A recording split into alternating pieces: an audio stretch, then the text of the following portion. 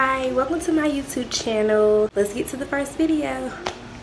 I already had my hair braided down, so all I did was add some Eco Styler gel to my edges to lay them down. This wig has two combs, one on the side part and one in the back, and it does have the adjustable strap so you can tighten the wig or loosen it if you choose to. So what I like to do is, you know, the nape always gets tangled the quickest. I like to take a comb and just do like this. I don't comb it all the way out. I just detangle the back like this. And we're gonna do the rest of the detangling once the wig gets on. Just like to do that to the nape of the wig, just to get the roots untangled first, which is kind of backwards when we do our natural hair. Get my wig cap, and I put it on 3/4 of my head. And you want to get the skin tone so the part can look as natural as possible. You grab the wig and make sure when you're holding it forward, make sure the part is on the side that you want it on. And make sure the back is right here in front of your face, and then you just put it on.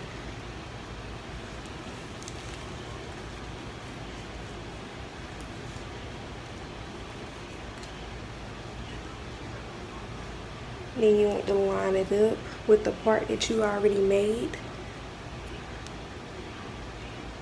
Then pull this comb in the front and put it under.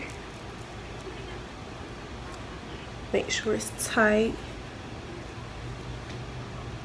And I personally don't like to use the comb in the back the way my foundation is, because it irritates my head. So what I do next is I just split the hair in half,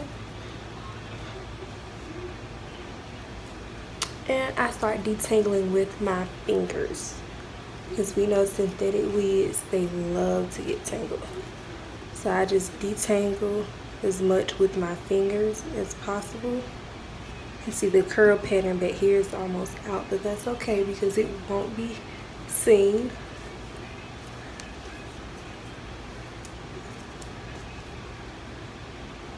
This process takes about 5 minutes at the most.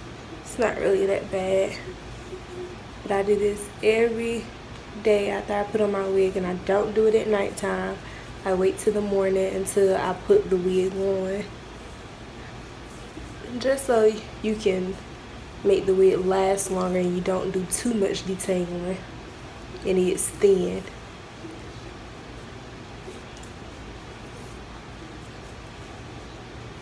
It's not really that bad today.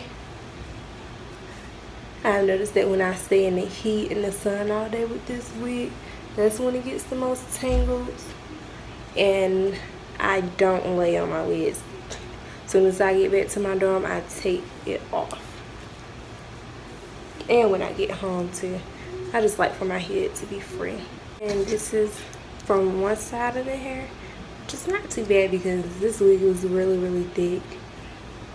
And I have been wearing this wig for about a week, so it's great. I picked up this wig from my local beauty supply store, and I will link all the details about the wig in the description box below.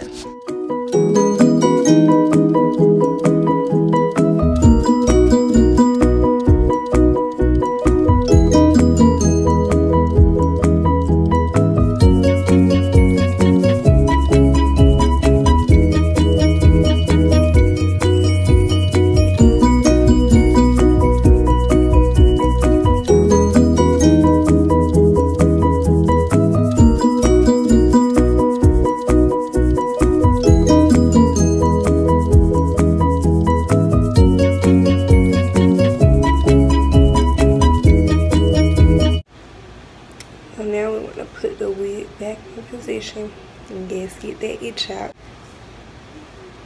And now, oh, I didn't even show you. This is how much that was shed from this side of my hair.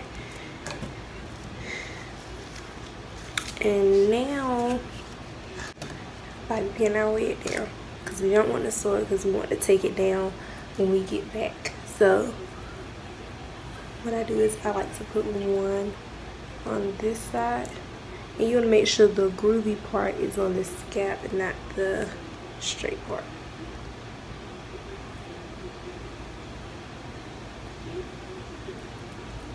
That down. Then we're gonna put 3 on this side. Even though it's a comb right here, I like for it to be tight, so we're gonna make sure our lace is above our cap, and it is. Top of that, then one midway. Ooh, that one's tight.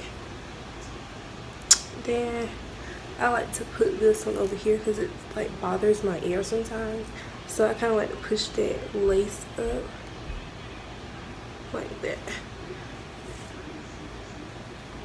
And you can't see them, so that is fine.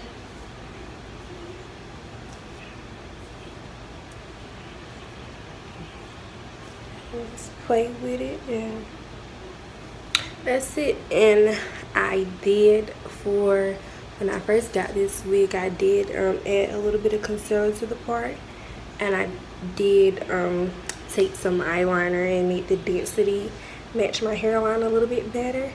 And if you want to see a video like that, just give this video a thumbs up and I will do that video for you.